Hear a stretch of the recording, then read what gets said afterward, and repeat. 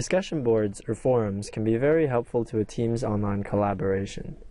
This tutorial will teach you how to use the discussion web part in SharePoint 2013, including posting, viewing, and replying to posts. To create a new discussion, navigate to the discussion board and click New Discussion to post an idea or question to the board. Type the subject of your idea or question into the subject box and expand on it in the body.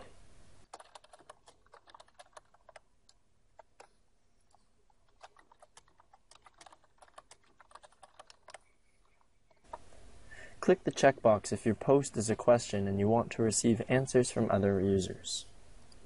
Click Save to post to the discussion board. Now that you have posted in the discussion board, you can start to receive replies or answers to your comment or question. To reply to a post, first click on the title to view the thread. To reply to the original post, either click the reply button and type in your reply, or type in your reply into the text box below. You can also respond to other replies.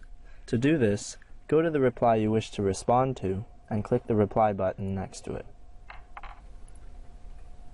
Then, type your reply into the text box and press reply. If you are the original poster or site owner, you can select a response and designate it as the best reply. Simply click on the three dots next to the response that you wish to designate and press Best Reply. You can also delete your post or reply by clicking on the three dots and selecting Delete. Finally, when viewing the discussion board web part, you can filter the posts by various criteria.